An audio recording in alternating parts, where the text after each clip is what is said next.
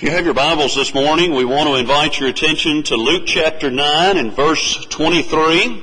And we will begin our study from that text in just a few moments, but we'll only stay there for a few minutes once we get there. We're going to be moving around the Scriptures this morning, and so we hope that you've got your Bibles ready and be ready to study the Word of God with us. Most of our young people have made it back to school by now.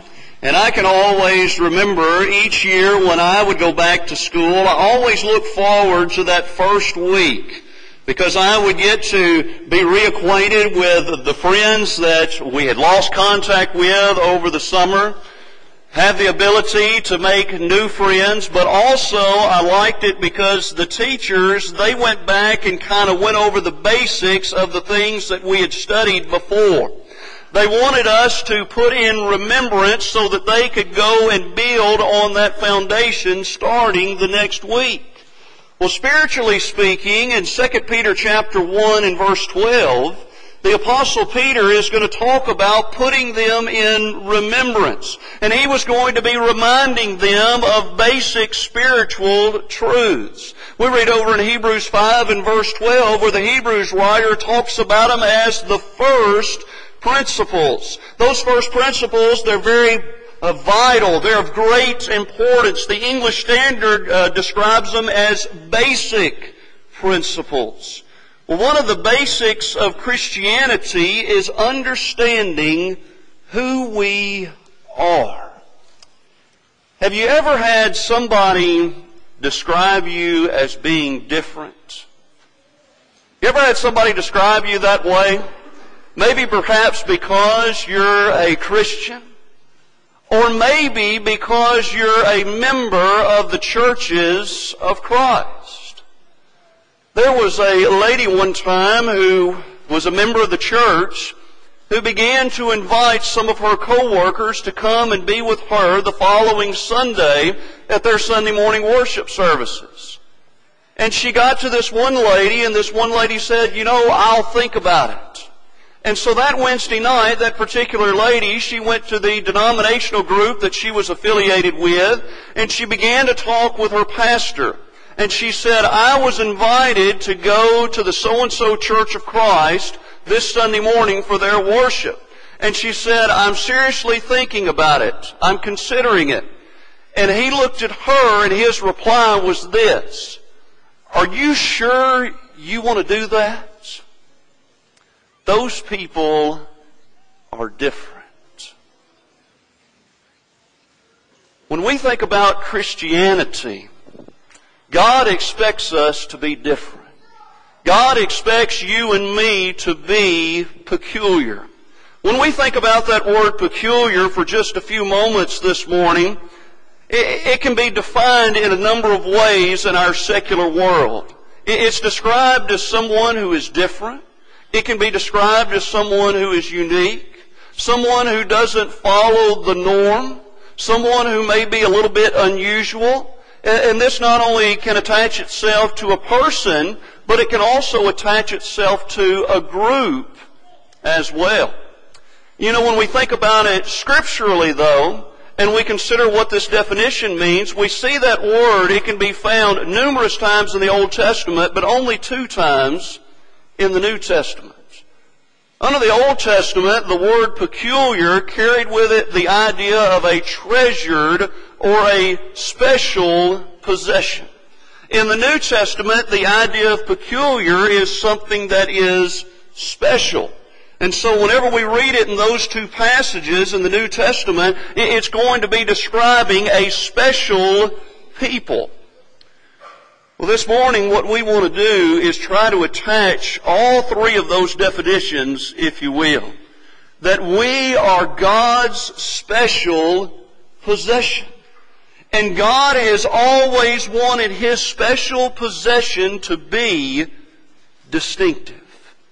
You can go back to the Old Testament and you study the children of Israel.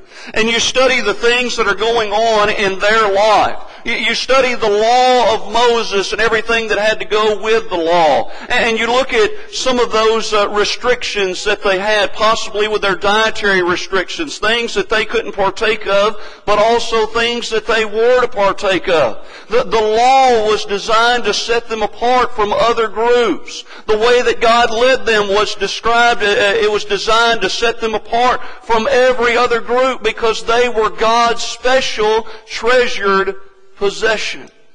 But then you get over here to 1 Samuel chapter 8, and they have this great desire, and they make this demand, make us a king so that we can be like all the other nations. Guess what they didn't want? They didn't want to be different anymore. They didn't want to be distinctive anymore. They wanted to be just like everyone else. This morning, when we think about this idea of peculiar, we want to ask ourselves three basic questions. Number one, in what ways are we supposed to be peculiar? Number two, why is it so difficult to be peculiar? And then finally, number three, how do we become peculiar? Let's begin with that first one and let's try to answer it. In what ways are we supposed to be peculiar?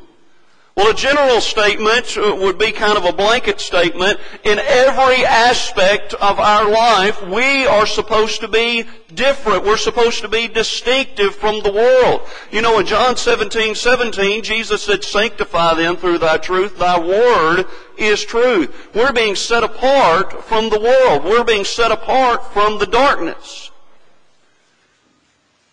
But as we think about it and look at it in more specific terms, you know, we're going to be distinctive, we're going to be different, we're going to be peculiar in our lifestyles. When we think about this idea of being faithful to God, how would you describe a faithful Christian? I was at a preacher's luncheon recently, and one of the guys that was there, one of the ministers that was there, he brought up the statement. He said, you know, recently, he said, I overheard one of our members describing what it meant to be a faithful Christian. And he said, I want to bounce this off of you guys. I really enjoy being with those other ministers because they want to be better ministers, but they also want to help equip the people that they're working with to be more faithful in their Christian walk. They want to give them the necessary tools in order to go to heaven. And this guy, he said, you know, this was the statement that was made. He said, well, that person attends Sunday morning Bible class. They attend Sunday morning worship. They attend Sunday evening worship. And they attend Wednesday night Bible class. And therefore, that makes them a faithful Christian. Well, what about Monday? What about Thursday? What about Saturday? If that's all it boils down to in being a faithful Christian is 4 hours a week, do you know that we've just put God on a time clock? Do you know that we've just made it time clock Christianity? Well, this morning we've been to Bible class. This morning we've been to worship. I've got my 2 hours in. I've got that ticket punched. I've just got 2 more hours. I've got to come back tonight. I've got to be here Wednesday night. That's all it takes in order to be faithful. Brethren and friends, there's more to being faithful. It's going to affect our lifestyles on Monday. It's going to affect our lifestyles on Tuesday. It's going to affect the things that we do on Fridays and Saturdays as well. Looking over there at Luke chapter 9 and verse 23, you'll notice there a statement that Jesus is making not only to those who are following Him, but to those who are listening to them as well. He said to them all, if any man will come after me, let him deny himself and take up his cross on Sundays and Wednesdays and follow me. Is that what your Bible says? Jesus gives the description here. He said, let him take up his cross daily and follow me. Christianity is a lifestyle that's lived on a 24/7 basis. And as we go back and we think about these basic principles of Christianity, we have to remember, we have to understand who it is that you and I are, and who we're supposed to be on a daily basis, just not on Sundays and Wednesdays when we come together to worship our Heavenly Father. You know, when we turn over to Galatians chapter 2 and verse 20, Paul said, I'm crucified with Christ, nevertheless I live, yet not I, but Christ liveth in me. And the life which I live now, I live by the faith in the Son of God who loved me and He gave Himself for me. He's saying there, the life that I'm living, it's patterning it after Him, but I'm doing it every single day of the week. In Philippians 1 and verse 21, he said, for me to live is Christ, and to die is gain. You turn over to 1 Timothy chapter 4 and you look at verse 12. And he talks there about being an example of the believers. And he says, Timothy, let no man despise thy youth. Don't let people look down on you because you're young.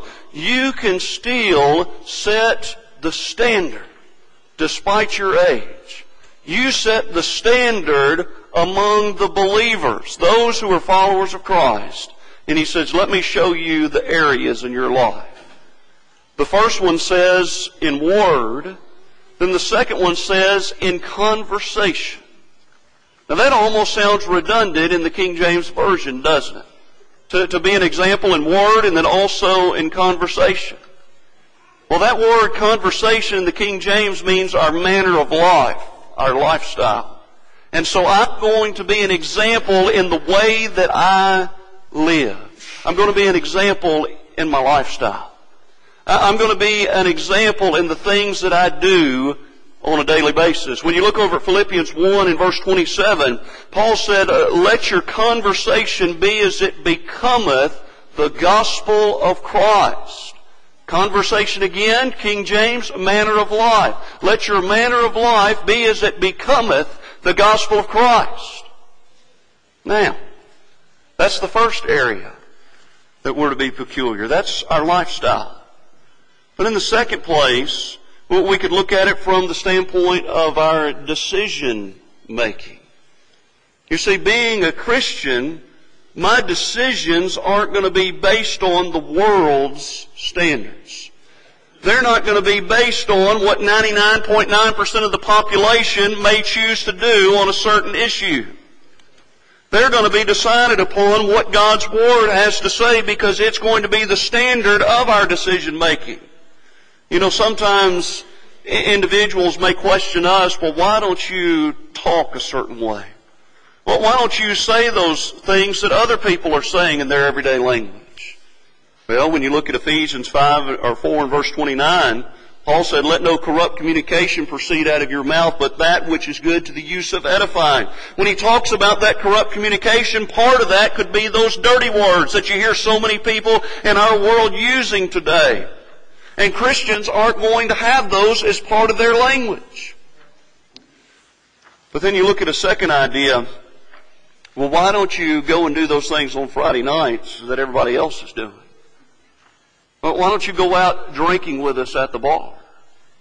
That's not part of a child of God's life. We're going to be distinctive. We're going to be different. Because our decision making is not based upon the standards of the world. When you look at Romans chapter 12, beginning there at verse 1, Paul said, I beseech you therefore, brethren, by the mercies of God, that you present your bodies a living sacrifice, wholly acceptable unto God, which is your reasonable service. Now watch what he says in verse 2. He says, and be not conformed to this world, but be ye transformed by the renewing of your minds, that you may prove what is acceptable, what is perfect and acceptable, the will of God. And so your mind has been transformed once from being in the world, and now it's turned and it's following after what Christ has for you to do. And so our decision making is going to be based upon His standard and not what the world's standard has to say. But a third area that we could carry this into is in our work ethic. You know, when we look at Romans chapter 12 and verse 11, Paul says, be not slothful in business. And then if you look over at Ecclesiastes 9 and verse 10, he says, whatsoever thy hand findeth to do, do it with thy might. You know, our employers should be able to say, we can depend on that person. And the reason why they should be able to say that is because we're children of God. We know that that person there, that they're going to be carrying their task out on a daily basis. We know that they're going to be fulfilling their obligations. We can depend on that employee there. We can depend on that one there. Because they're following in the footsteps of Christ. Fourth area. It's also going to affect our religious practices as well. We're going to be distinctive in this area. Brethren and friends, the world does not set the standard for what the church is to believe and practice. The religious world is not the standard for what is to be practiced among the Lord's church either. When we look at Philippians 3 and verse 16, the Apostle Paul talked about letting us mind the same thing, letting us walk by the same rule. That idea for that word rule there carries with it the idea of a canon, a measuring stick, a measuring rod, a standard. And the Word of God was designed to be the standard for those individuals in the first century, and it's designed to be the same standard for you and I in the 21st century. The standard that those individuals had to do in Acts chapter 2, AD 33, in order to become members of the church, in order to become Christians, is the same thing that you and I have to do today in 2011 to become a child of God. When we think about some of the practices of the religious world, many of them today will have this salvation through what is called the sinner's prayer. You can look from cover to cover, from the Old Testament all the way to the end of the New Testament, and you will never find the sinner's prayer recorded in the Word of God. That's not the standard for what it takes for an individual to be saved. Never can you find an individual, an example of somebody demanding God to come into their hearts. Instead, you see God's Word telling us what we have to do in order to be saved. When it came to the religious practices of the first century, whether it's in regards to salvation, whether it's in regards to worship, whether it's in regards to morality, the standard that those individuals had at Philippi was the same standard over at Corinth. The same standard in Galatia is the same standard today in South Haven, Mississippi. When we think about our worship to God, Jesus said, God is a spirit, and they that worship Him must worship Him in spirit and in truth. But what else is going to set us apart from the religious world? What's going to set us apart from the religious groups just down the road?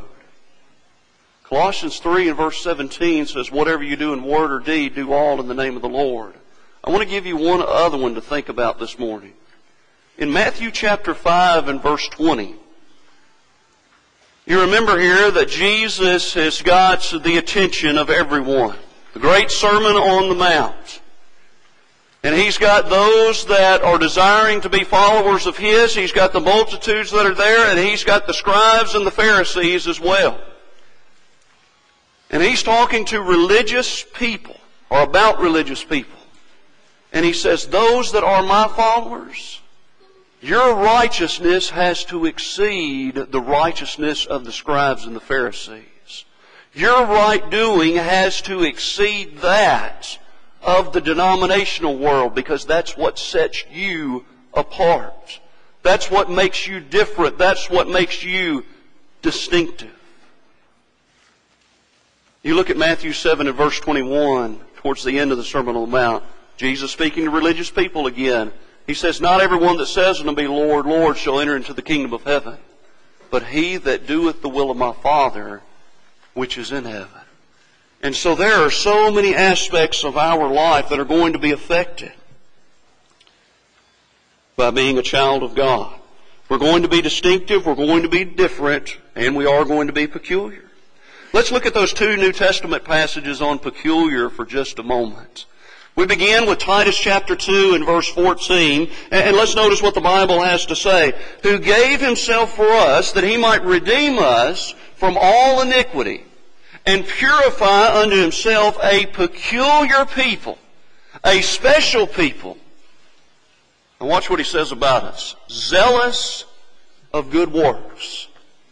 God's people are going to be active people. They're going to be people who are involved. They're going to be people who don't mind serving.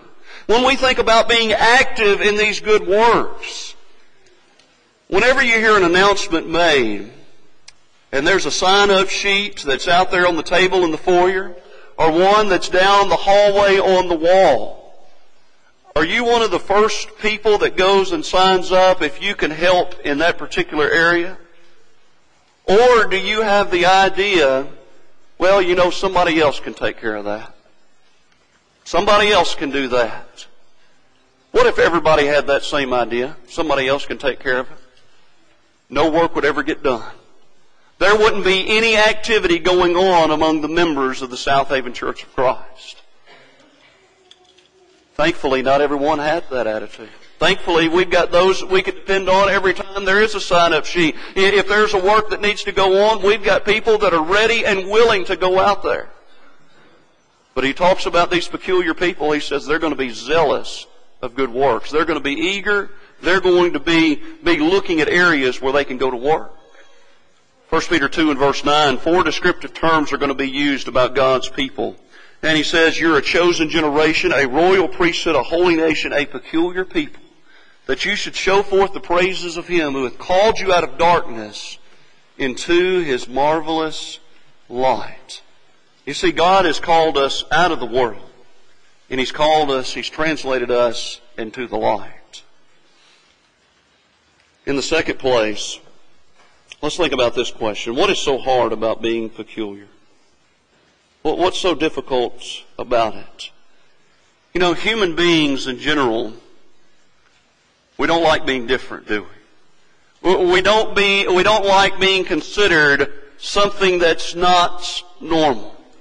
We don't, in a lot of ways, like to be distinctive. We don't want to be considered as being different.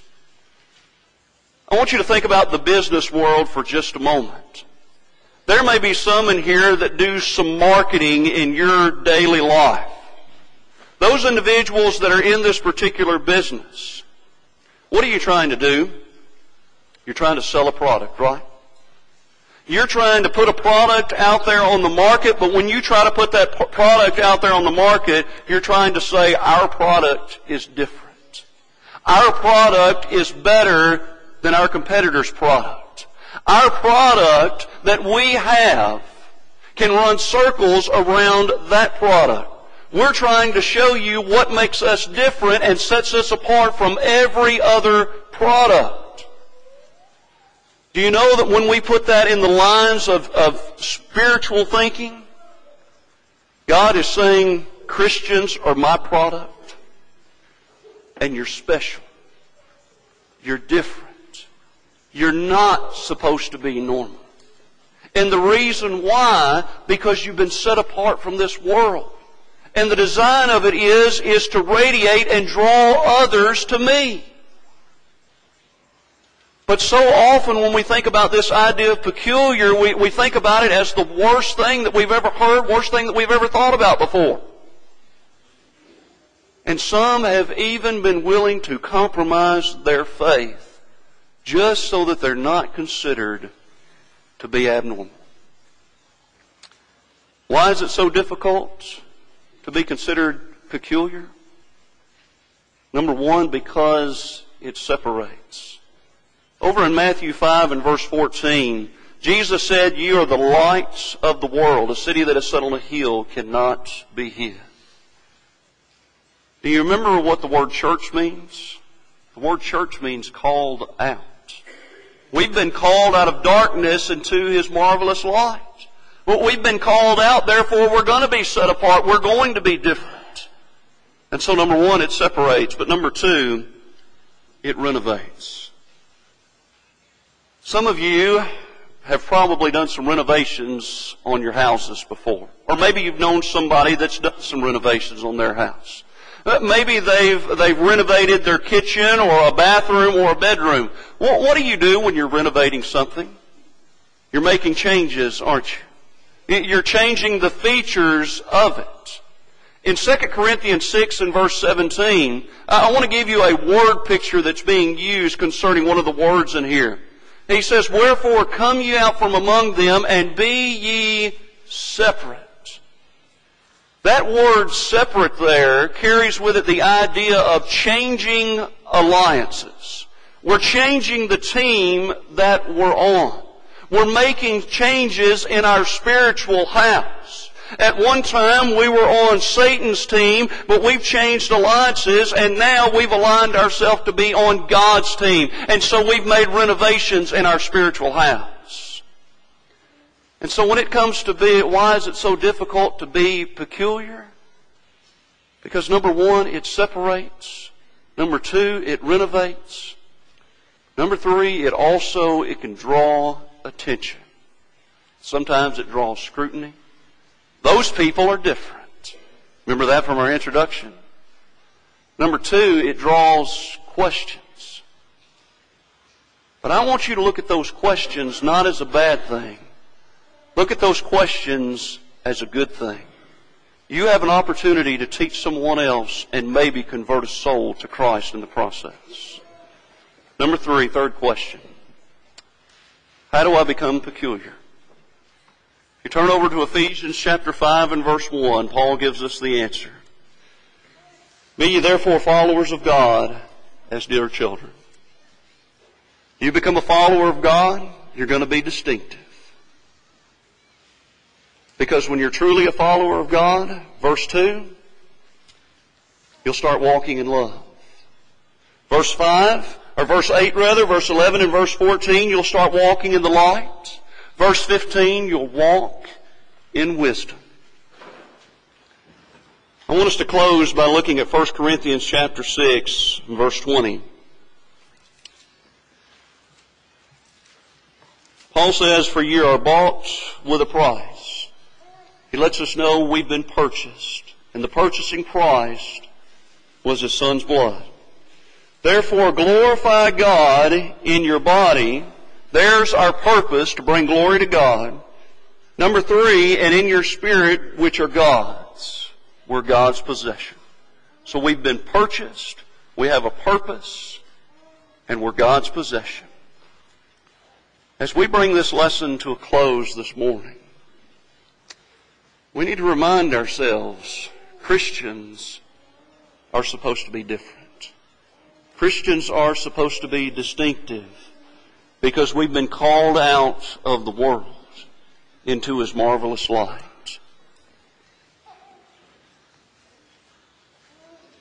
I want to ask you a question this morning, and it's one that has been asked a number of times, but I don't think it loses its value each time that it's asked. If you were in a courtroom today, sitting before a jury of your peers, and your family members, your neighbors, your co-workers, would they be able to convict you of being someone who is different? Being someone who chooses to be a Christian on a daily basis? Or would they be able to find you not guilty? You know, that person there, I don't see anything different from them than the next person down the road. I don't see anything different from them than the co-worker that's sitting in the next office cubicle. Which verdict would you have? Guilty or not guilty? This morning, if you're not a child of God, we want to invite you to become one. If you'll believe that Jesus Christ is the Son of God, John 3 and verse 16. Be willing to repent of your sins, Luke 13, 3 and 5. Making the great confession that Jesus Christ is the Son of God, Acts 8 and verse 37, and being baptized into Christ so that your sins can be washed away, Acts 22:16. You can leave here today as a child of God, a follower of God. Perhaps as you examine your life this morning, you realize at one time I was guilty of being a Christian in my daily life. But now as I think about it, I've lost my zeal. I've lost my passion, and I'm not different anymore. I'm not distinctive. And I'm ready through repentance and prayer to be found guilty once again of being a child of God and ready to faithfully serve Him once again. Revelation 2 and verse 10, 1 John 1 verses 6 through 9. If we can help you in any way this morning, whether it's to become a follower of God or to come back to the fold, won't you come forward as together we stand and as we sing.